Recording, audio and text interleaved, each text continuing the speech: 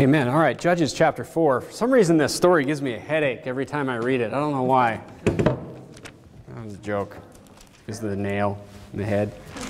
Okay, we'll get there. All right. So this evening we're going to look at Judges chapter 4.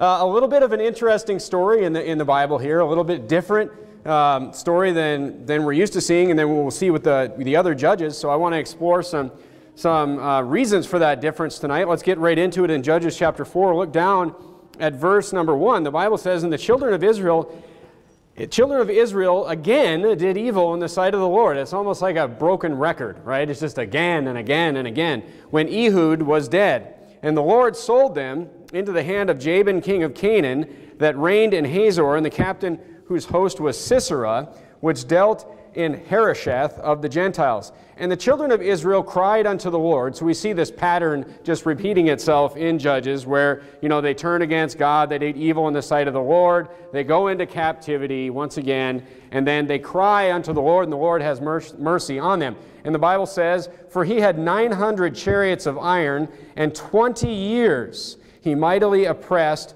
the children of Israel." The first thing I want to point out here is, so, he's mightily oppressing them. It shows how powerful his army is by these chariots that he has. If you know anything about battles, you'll know that cavalries and chariots are force multipliers, right? They make a battle, an army, much, much more powerful, okay? So an army that had chariots of iron against another army that didn't have that kind of machine, we just had foot soldiers, it could defeat a much larger number of people. But the thing I want to point out here is that 20 years he mightily oppressed the children of Israel. Notice the times, go back to Judges chapter 3.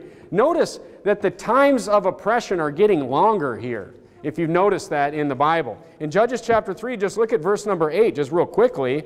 "Therefore the anger of the Lord was hot against Israel, and he sold them into the hand of," that guy, "of Mesopotamia, and the children of Israel served him 8 years," right? They served King Chushan-Ran-Rishathaim for 8 years. Okay, now look at verse number 14. "And the next oppression that they went through in verse 14, the children of Israel served Eglon, the king of Moab, 18 years. So we see that they were in oppression for 8 years. They got freed by Othniel. Then they were in oppression for 18 years after that. The punishment, it seems, now they're in oppression for 20 years. It seems like the punishment is getting worse, if you've noticed.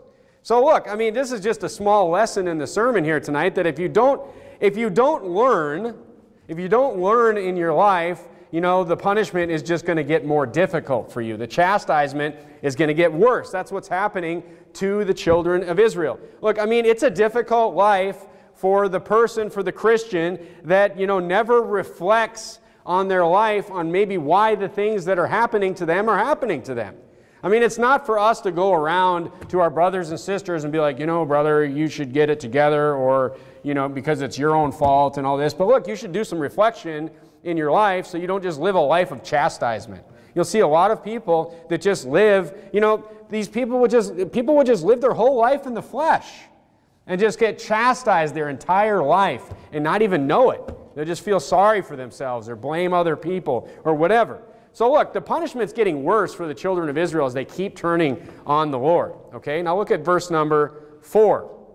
Verse number 4 of Judges chapter 4, the Bible says, "And Deborah, a prophetess, the wife of Lapidoth, she judged Israel at that time." So here we see a major difference here in the Bible, talking about this woman is judging Israel at this time. So you say, a woman judging Israel? What in the world is this all about? Women, women in the Bible, they're supposed to stay home and be quiet and do whatever they're told, right?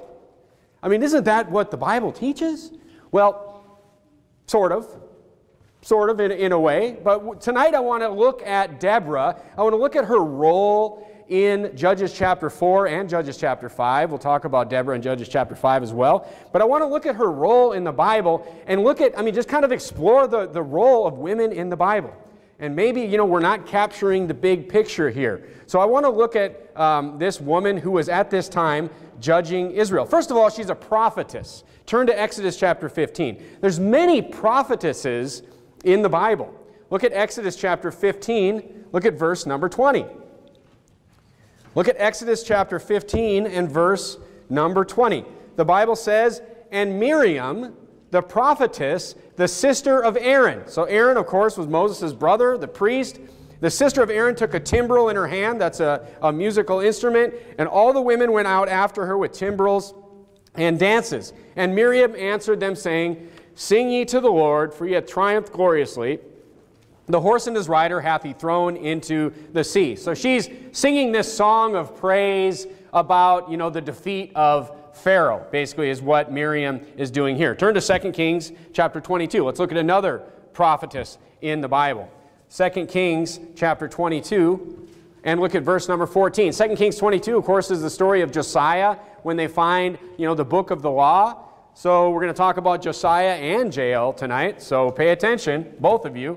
So 2 Kings chapter 22, and look at verse number 14. The Bible says this. It says, so Hilkiah, so they found the book of the law, and they don't know what to do. So Hilkiah, the priest, and Ahikam, and Akbor, and Shaphan, and Asahiah went unto Huldah the prophetess, the wife of Shallum, the son of Tikvah, the son of Harris, keeper of the wardrobe. Now she dwelt in Jerusalem in the college, and they communed with her. So here we see another prophetess. Now I'm going to explain some more about this particular prophetess in the Bible later in the sermon, but we see that there's another prophetess here, okay? Now look at verse number, so they went to basically this prophetess to, find some answers, okay? And we'll look at that a little bit later. But look at Nehemiah. I'll just read for you Nehemiah 6:14. "My God, think thou upon Tobiah and Sanballat according to their works, and on the prophetess Noadiah and the rest of the prophets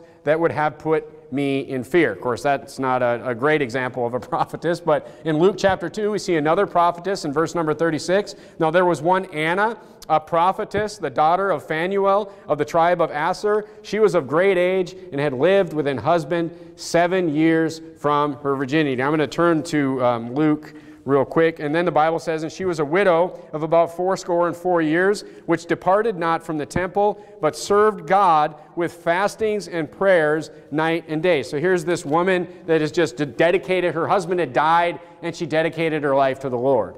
Okay, and she's fasting and praying, and I'm sure studying the word of the Lord. So we see that there's many prophetesses in the Bible. So you say, all right, well then, obviously women can be pastors, right? Turn to 1 Timothy chapter 2. So let's look at the difference between, a prophetess and what the Bible says about who can actually pastor or lead a church. Okay, look at 1 Timothy chapter 2 and look at verse number 12. The Bible says, "But I suffer not a woman to teach, nor to usurp authority over the man." That means to have authority over the man, but to be in silence. That's why women don't amen in church. The women are supposed to be in silence in the church. And look at 1 Timothy chapter 3 and verse number 2, just one chapter over. The Bible actually says, so a woman is not to teach or to be an authority over a man, the Bible says. So that disqualifies them from being a pastor right there. But 1 Timothy chapter 3 verse 2 gets very specific and says this about the qualifications of a pastor. A bishop, of course a bishop is a pastor, says then must be blameless, the husband of one wife. So that assumes, that you're a husband, which you're a man, and you're married to a wife who is a woman, okay? You shouldn't have to explain that today, but you do, all right? So the husband of one wife, vigilant, sober, of good behavior, given to hospitality, apt to teach. So look, God uses women for sure. Okay, we're going to see that tonight. They can prophesy. That means, they can speak the words of the Lord. Okay, they can speak the words of the Lord. I mean, they can proclaim the word of God. All right, go back or look at Acts chapter 2. Go back or go forward in your Bible to Acts chapter 2. Well, I'm sorry, you're in 1 Timothy, so go backwards to Acts chapter 2. Look, women, these prophetesses were proclaiming the word of God. That's what they were doing. Okay, that's why they're called a prophetess. Look at Acts chapter 2 and verse number 17. This is Acts chapter 2 and verse 17 is talking about the day of Pentecost and how it fulfilled the prophecy that's in Joel, in the book of Joel in the Old Testament. And of course they were out and they were speaking all these unknown tongues. They were speaking these unknown languages. They were speaking different languages and preaching the word of God. They were preaching the gospel. It was a great miracle in Acts chapter 2. Look at verse 17. Who was part of this miracle? Who was part of this miracle? And it shall come to pass in the last days, saith God, I will pour out my Spirit upon all flesh, and your sons and your daughters shall prophesy, and your young men shall see visions, and your old men shall dream dreams. And on my servants and on my handmaidens I will pour out in those days of my Spirit, and they shall prophesy. And I will show wonders in heaven above, and signs of earth beneath, blood and fire and vapor of smoke. So look, I mean, there's restrictions, obviously, for women's roles in the Bible. There's restrictions. They're not to rule over men. They're not to, be pastors of a church. Here's why. I mean, even if we didn't have 1 Timothy 3 that basically says the pastor is to be a man, they still couldn't be a pastor because, look, I have authority here. I'm not the pastor, but the pastor of a church, pretend like I'm the pastor for a minute, has authority over the church. I mean, they have authority in this situation. They have authority over the matters of the church. And a pastor must lead with authority.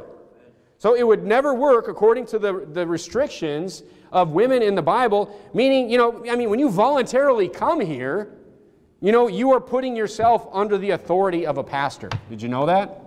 But look, I don't come to your home and have authority over you at your home. Like, what are you doing? What are you doing that for? I'm not standing over your shoulder at your home, or a pastor is not to do that, but the pastor is to lead the church. Right. And to lead means you have authority in the situation.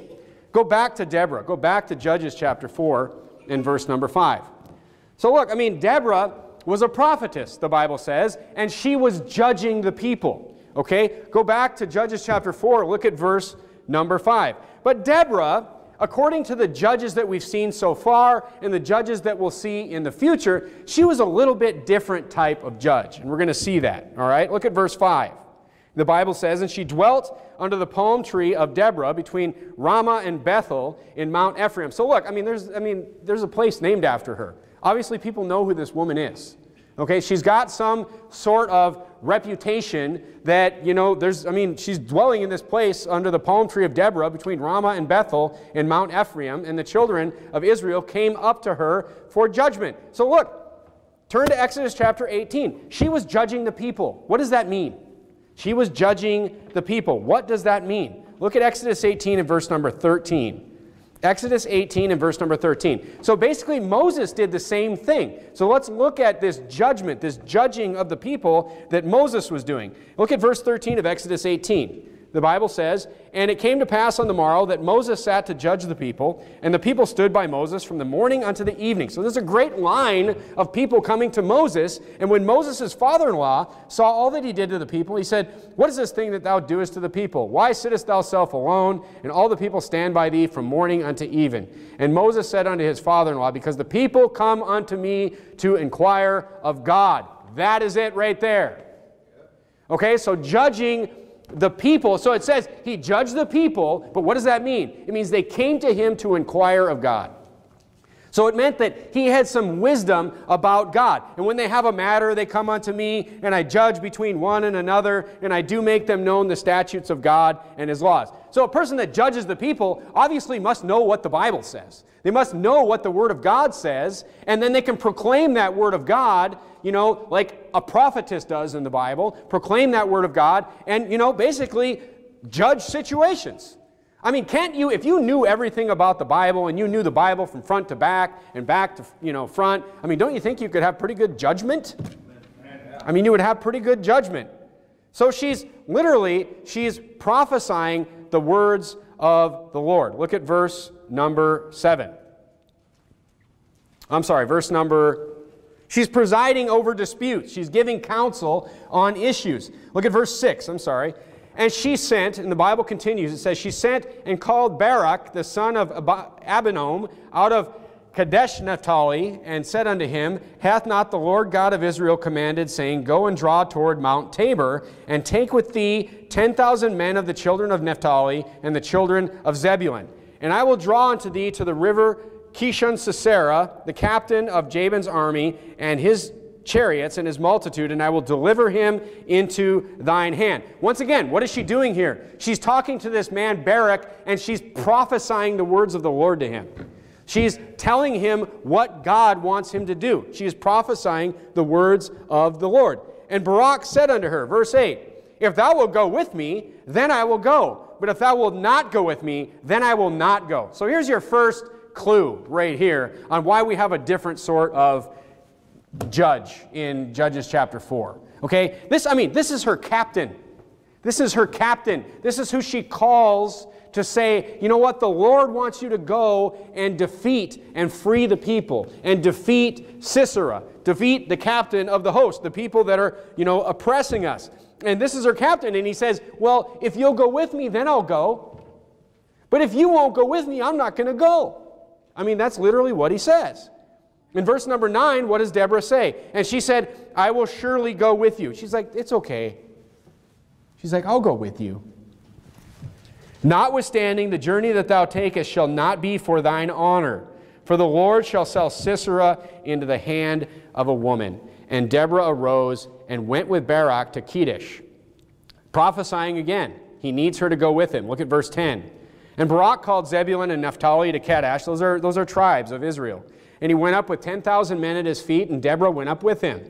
Now Heber the Kenite, which was the children of Hobab, the father-in-law of Moses, had severed himself from the Kenites and pitched his tent under the plain of Zaanam, which is by Kedesh. And they showed Sisera that Barak the son of Abinoam had gone up to Mount Tabor, and Sisera gathered all his chariots, even 900 chariots of iron, and all the people that were with him, from Harosheth, from the Gentiles, unto the river of Kishon. And Deborah said to Barak, here she has to say to him again, she's like, up! She's like, come on! Let's go. It's time to fight. She's like, wake up. Come on, let's go. Up. For this is the day in which the Lord hath delivered Sisera into thine hand. It is not the Lord gone out before thee. She's just like he's got to have her constantly behind him, just like motivating him, right? So Barak went down from Mount Tabor and 10,000 men after him. Who would name their kid Barak, by the way, after this story in the Bible? What in the world? Anyway, that's not what the sermon's about. Anyway, so she's prodding him. She's like, hey, get up, go fight. Come on. He's like, if you'll go with me, and then I'll go with you. I'm here. And then she's just continually prodding him to get into the battle. In verse 15, and the Bible says, right away they win the battle. The Lord discomfited Sisera and all his chariots and all his host with the edge of the sword before Barak. So the Lord went before him and won the battle, so that Sisera lighted down off his chariot and fled on his feet. So he's losing the battle, and he jumps off and runs away. And then Barak pursued after the chariots and after the host unto Harosheth of the Gentiles. And all the host of Sisera fell on the edge of the sword, and there was not a man left. So they killed everybody, but Sisera gets away. Verse 17, howbeit Sisera fled away on his feet to the tent of Jael, the wife of Heber the Kenite, for there was peace between Jabin, the king of Hazor, and the house of Heber the Kenite. And Jael, so here's another woman. Here's another woman in the story. And Jael went out to meet Sisera and said unto him, turn in, my lord, turn in to me, fear not. So he's running for his life, and Jael goes out, and she's like, come in here. It's fine. Come in here. And when he had turned into the tent, she covered him with a mantle. She put a blanket over him. She's like, it's fine. She puts a blanket over him. She makes him all comfortable. And he said unto her, give me, I pray thee, a little water to drink, for I am thirsty. And she opened a bottle of milk and gave him drink and covered him. So what puts kids to sleep? Give him a little bit of warm milk. So, he's like, can I have some water? She's like, I'll give you some warm milk. I don't think they had refrigerators back then. It was obviously warm milk. She didn't go into the refrigerator and open it up and grab a cool glass of milk. She obviously gave the guy warm milk to drink for a reason. She sees he's tired. She wants him to fall asleep. She's making him comfortable. Nice lady. Verse number 20. And he said unto her, stand in the door of the tent, and it shall be, when any man doth come and inquire of thee, and say, is there a man here? That thou shalt say no. And he's like, just guard, don't tell anybody I'm here. Okay? Then Jael, Heber's wife, took a nail of the tent, and took an hammer in her hand, and went softly unto him, a nail of the tent, like, a tent spike. Okay? So it must have been at least that long. I'll tell you why in a second.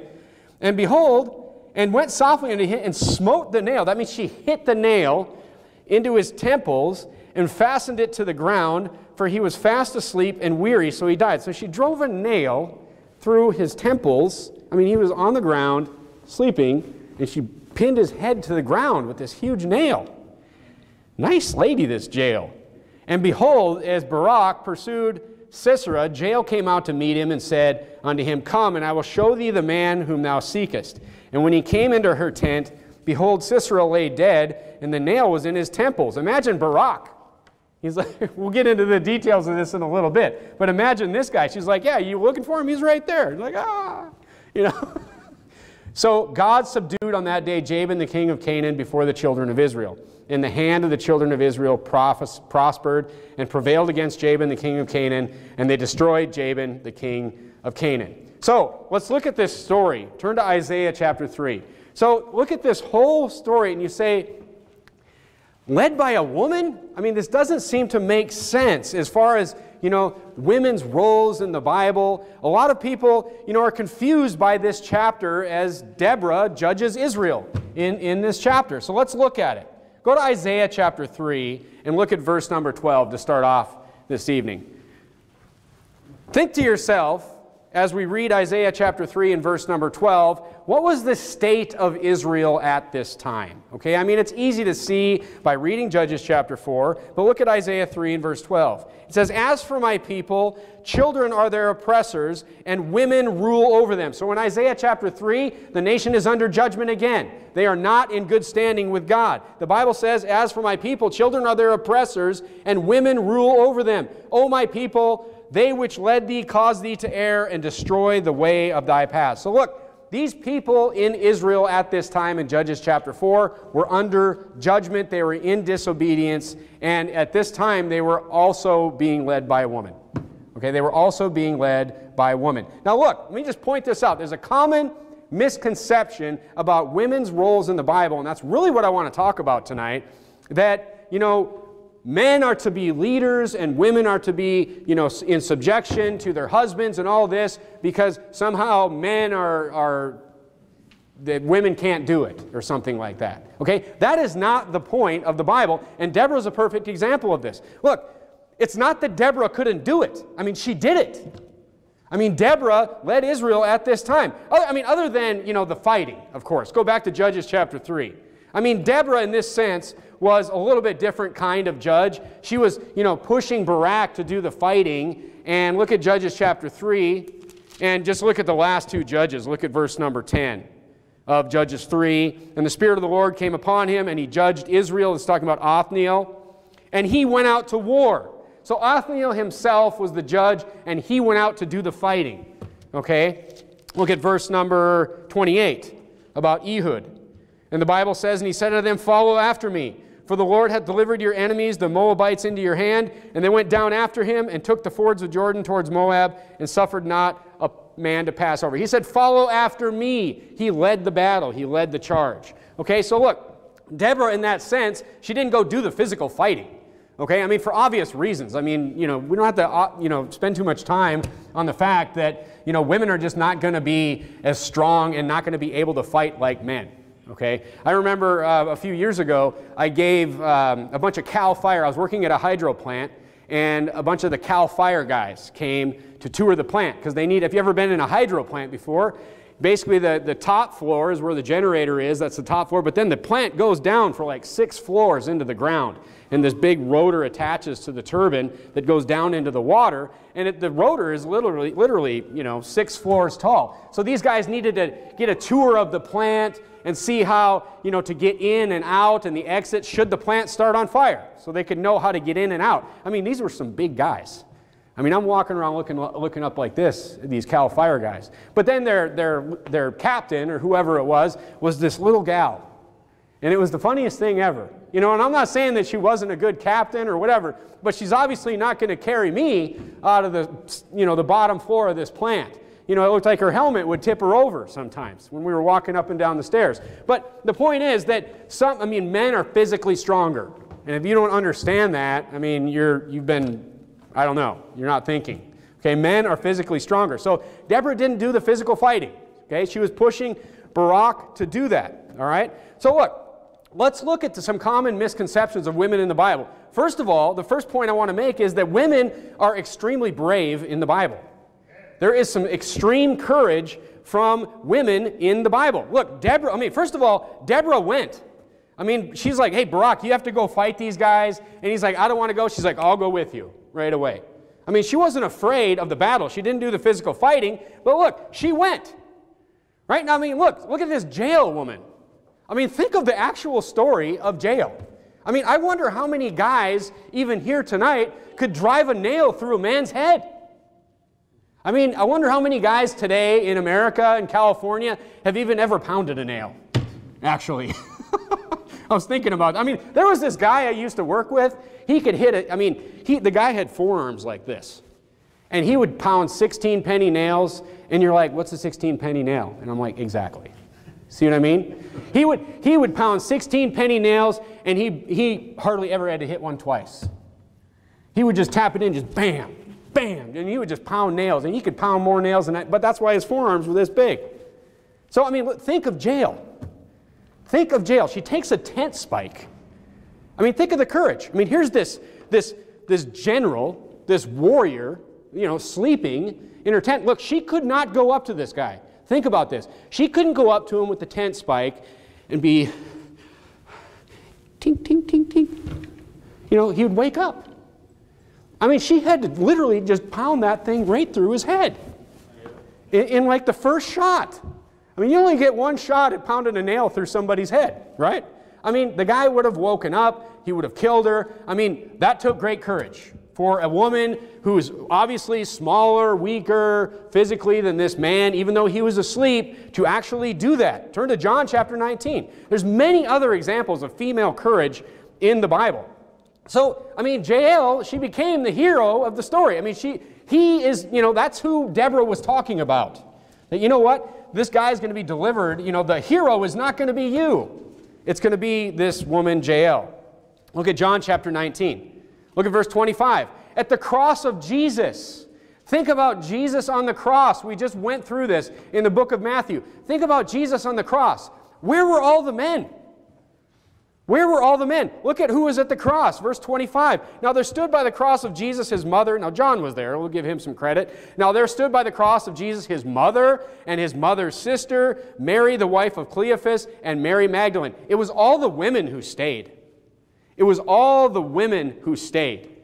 All the men had fled. Peter fled. They all fled. Turn to Luke chapter 14.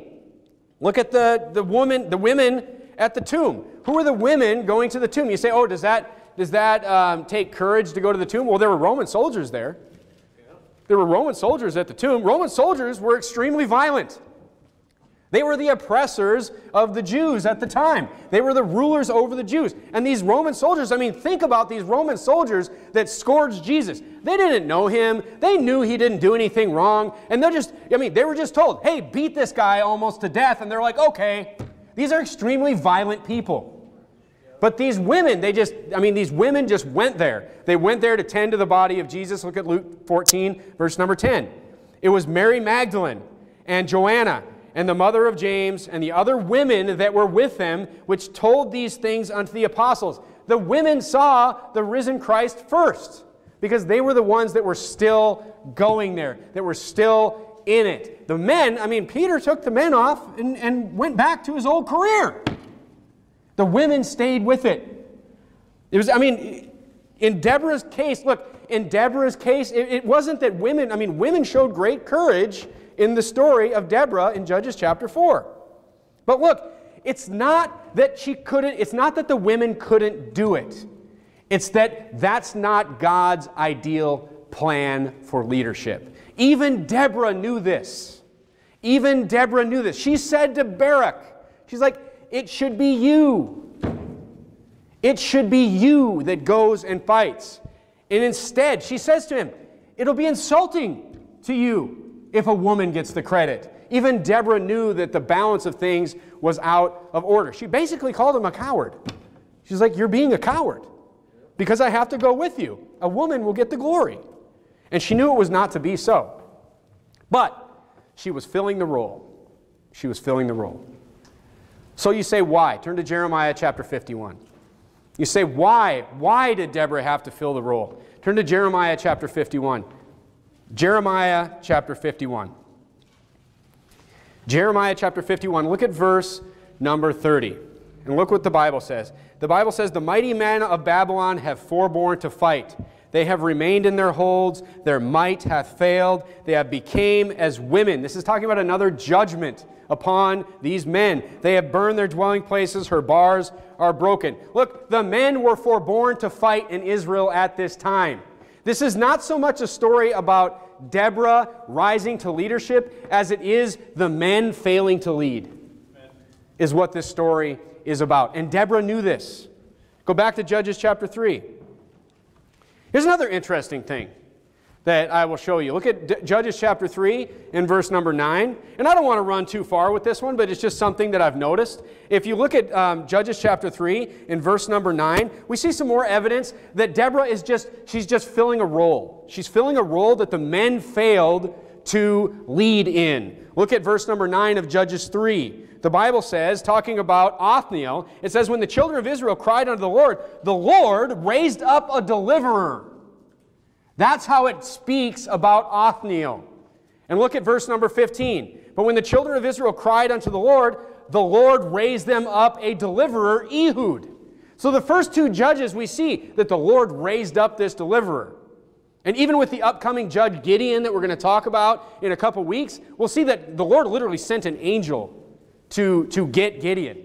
Okay, now look at with Deborah in Judges chapter 4, verse number 3. And the children of Israel cried unto the Lord, same pattern. They cried unto the Lord for this guy. You know, he had 900 chariots of iron. In 20 years he mightily oppressed the children of Israel. And Deborah, a prophetess, the wife of Lapidoth, she judged Israel at that time. What does it say? It says that this woman, a prophetess, was judging at that time. It doesn't say the Lord raised her up. It doesn't say that the Lord sent an angel or a prophet to get her. It's just she was there judging. She was the one doing it. She was the one filling the role, filling the gap. And look, she did it, and she did a good job. So that brings me to my second point, is this. Women, go back to 2 Kings chapter 22. And I want to tell you this story about this prophetess in 2 Kings chapter 22. Women can be extremely knowledgeable about the Bible and can, share the Word of God in that sense. Okay? Now look at Judges, or on 2 Kings chapter 22. So here we see Josiah. He finds the book of the law, and his high priests and all the high priest helpers. I mean, think about it. They find the Bible. The Bible's been hidden for years, for decades. And they find the Bible, and Josiah looks at it, and he's like, what are we going to do with this thing? And the high priest is like, I don't know. Let's go give it to this lady and see what she can tell us. What does that tell you? Let's read the story. Look at 2 Kings chapter 22 and verse number 13. Josiah says, go ye inquire of the Lord for me, and for the people, and all for Judah, concerning the words of this book that is found. For great is the wrath of the Lord that is kindled against us, because our fathers have not hearkened unto the words of this book, to do according to all that was written in concerning us. So he reads it, and he's like, we're not doing any of this stuff. He's like, this is bad. He's like, go inquire of the Lord for me. So Hilkiah the priest, does he go pray to God himself? And Ahiakam and Akbar and Shaphan and Asahiah went unto Huldah the prophetess, the wife of Shallum the son of Tikvah, the son of Haras, keeper of the wardrobe. Now she dwelt in Jerusalem in the college, and they communed with her. They went to her. They went to this woman. And you say, oh, maybe she's just a poem reader or something. Well, let's keep reading. And she said unto them, thus saith the Lord God of Israel, tell the man that sent you to me, Josiah, that's what she's saying, tell the king.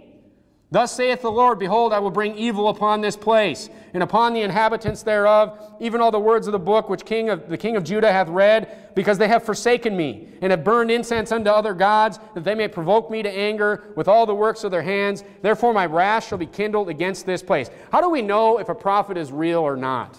If what they say comes true. Amen.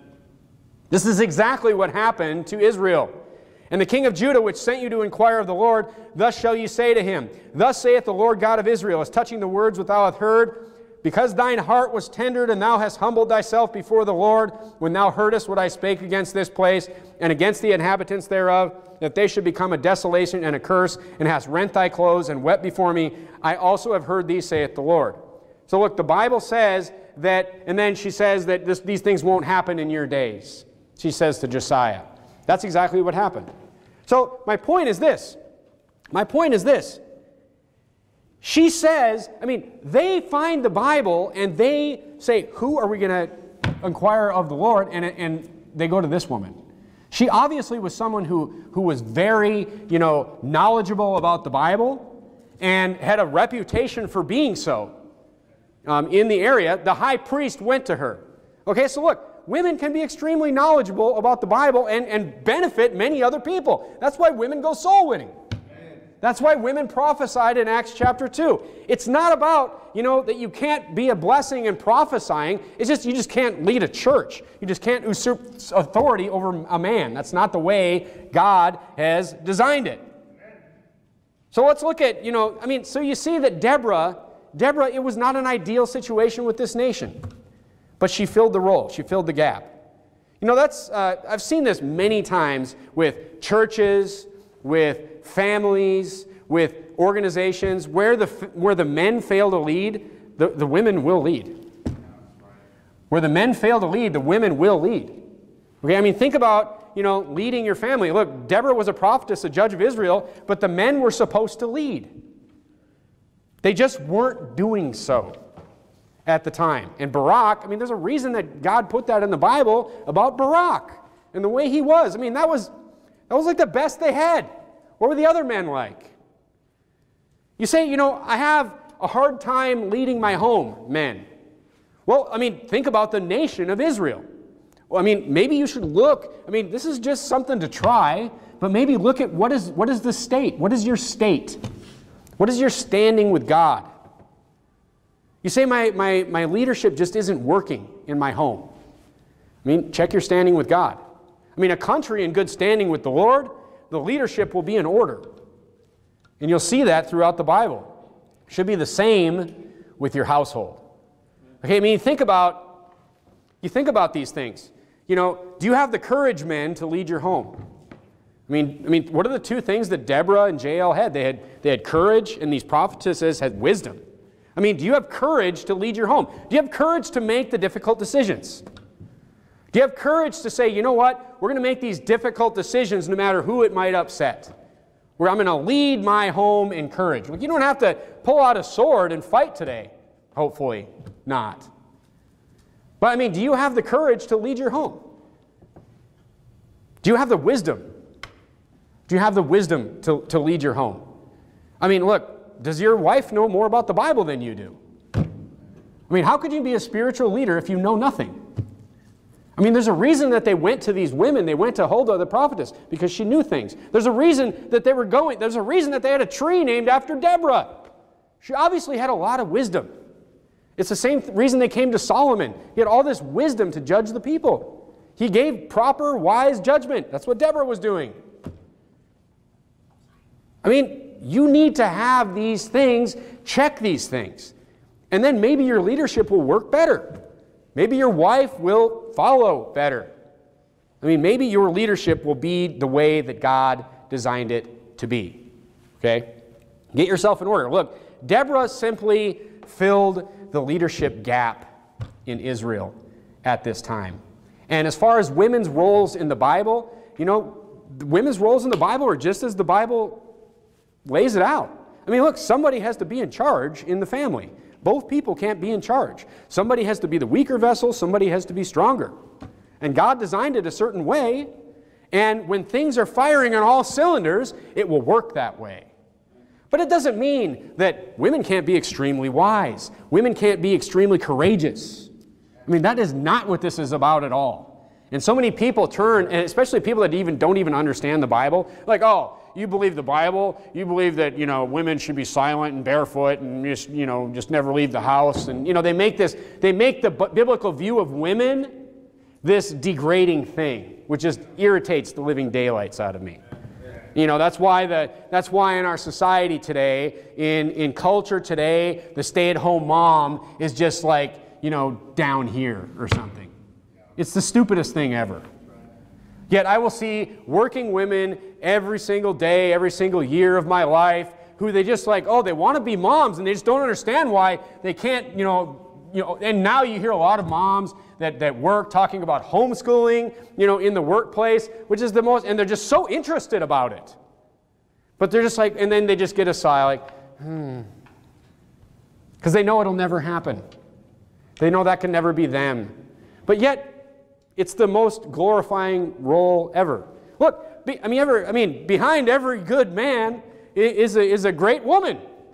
I mean, the Bible says in Proverbs chapter 12 that a virtuous woman is a crown to her husband. Look, I mean, that she makes her husband royalty. Or she could be rottenness in his bones. Pick one. So, I mean, a virtuous woman, a woman who is wise, a woman who is courageous, is a crown to her husband. And it's a great, honorable thing. And that is what the Bible teaches about women. And Deborah, a great woman of the Bible, and she filled the gap. And guess what? There was a gap. So like I said, it's not so much about that Deborah was to lead Israel, it's that the men were not leading at the time, is what this shows us in Judges chapter 4. Judges chapter 4. Let's bow our heads and have a word of prayer.